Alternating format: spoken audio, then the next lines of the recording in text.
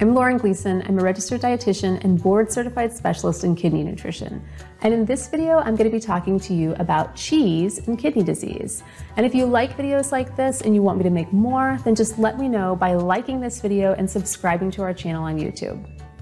Okay, so for many people, a life without cheese is simply unimaginable. I'm personally not one of those people, but I can take it or leave it. But I do know that there are many people out there that love cheese. And if you happen to love cheese and have kidney disease, you might be wondering how you can continue to eat cheese when you have kidney disease. Now let's start by talking a bit about why cheese is sometimes not considered to be a kidney-friendly food. There are three main problems with cheese for people who have CKD: protein, phosphorus, and sodium. Let's start with protein. It's recommended that people who have CKD and are not on dialysis follow a lower protein diet. And like most other animal proteins, the majority of cheeses are high in protein. Now that's not to say that you can never eat cheese again, but you do need to be a bit more careful with your portions, as well as what else you eat in the day to make sure that you aren't getting too much protein. And if you've taken my course already, you know that one of my meal plans had 2 servings of cheese in it. So including cheese in the CKD diet can definitely be done, and I'll link to my course in this video description so you guys can check it out if you want. We'll go through different types of cheeses shortly and show you which ones are higher and lower in protein. But the second problem with cheese is that many cheeses have phosphorus additives, which are bad for cardiovascular health, especially for people with kidney disease. Phosphorus helps cheese melt better and have a creamier texture. If we look at the ingredient list of American cheese, we can see that it contains 2 phosphorus additives. Although the phosphorus content is not listed on the label itself, we do actually have good data on phosphorus content of American cheese, thanks to the USDA. This particular brand of cheese has about 194 milligrams of phosphorus per slice. That's 20% of your daily phosphorus limit in a tiny piece of cheese. When shopping for cheese to include in your CKD diet, you will definitely want to look for one that has no phosphorus additives. Now third, let's talk about sodium. The majority of cheeses have a ton of salt added to them. When you're looking for kidney-friendly foods, we ideally aim for foods to have fewer milligrams of sodium than calories. Take a look at this nutrition label for some American cheese. Each slice has 240 milligrams of sodium, but only 60 calories. That is 4 times as much sodium than calories. That is really high. So we need to be mindful of the protein, phosphorus, and sodium content of cheese when choosing to incorporate them into our meals.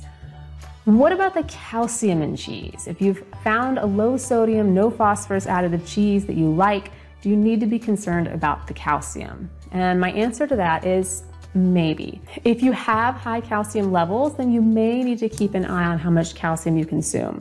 My first recommendation would be to gather up all your medications and your supplements that you take and ask your dietitian or doctor if those could be causing your high calcium levels.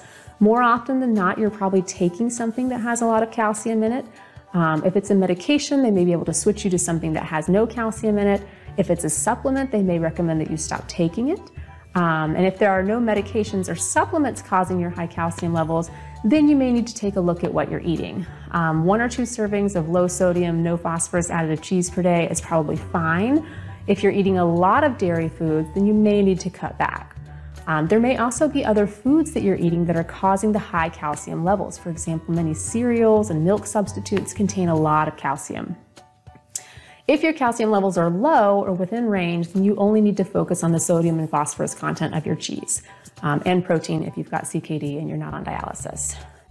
So how can you find kidney-friendly cheese? Well, step 1 is to read the food label. You want to find a cheese with no phosphorus additives. Also, avoid singles in American cheese. I really try not to tell people to avoid specific foods. I like to think that I can fit anything into a kidney diet if people really want me to fit it in there. But cheese singles and American cheese are just so terrible for you. And I'm not even talking about just people with kidney disease. I really think that everybody should avoid these. They're just that bad. These are just the worst type of cheese you can eat. They're loaded with phosphorus, they're loaded with sodium, and they're just much better alternatives out there for sliced cheese. Avoid reduced fat or fat-free cheese. In my experience, these are going to be higher in sodium and they're going to contain phosphorus additives as well as have a higher percent of protein. Not to mention, they usually just don't taste as good as real cheese. offset the sodium with lower sodium choices in your day. It's going to be hard to find a low sodium cheese. There's going to be a few out there, but most cheeses are going to be considered high sodium foods. And if you're following the strategies in my course, you will most likely have some extra salt in your day that you can spend on high sodium foods like cheese. Also, be sure the protein fits into your daily goals, which is mostly aimed at people who have CKD and are not on dialysis. Since most cheeses are higher in protein, you'll typically only be able to squeeze 1 or 2 maybe servings into your day with some careful planning. Now, let's talk about the different types of cheese now, and I'm going to go in order of lowest to highest protein. First up, we have cream cheese. Of all the cheeses, full-fat cream cheese comes in with the lowest protein at only 8% protein. Many cream cheeses contain phosphorus additives though, so be careful and look at the ingredient list before choosing one. Philadelphia cream cheese has only 2 grams of protein per 100 calorie serving, and the sodium's also not too high at 110 milligrams per serving. The next lowest protein cheese is really not that low protein at all. Whole milk ricotta is 20% protein. It's got 5 grams of protein per 100 calorie serving. So you would need to be pairing this with foods that are very low in protein, such as fruit, to offset the relatively high amount of protein in this cheese. If you're going to be using ricotta, always buy the whole milk version and check for phosphorus additives. This Happy Belly ricotta has only 70 milligrams of sodium, so while it is high in protein, at least it isn't high in sodium too. Next, we've got goat cheese. Goat cheese comes in at 20% protein with 4 grams of protein per 80 calories. This goat cheese from Whole Foods is considered a low sodium food. It's got only 80 milligrams of sodium per serving. Feta cheese comes in at a little over 21% protein, so this would be a high protein food for someone with chronic kidney disease, but it's still something that we can work into daily meals if that's something you want to do.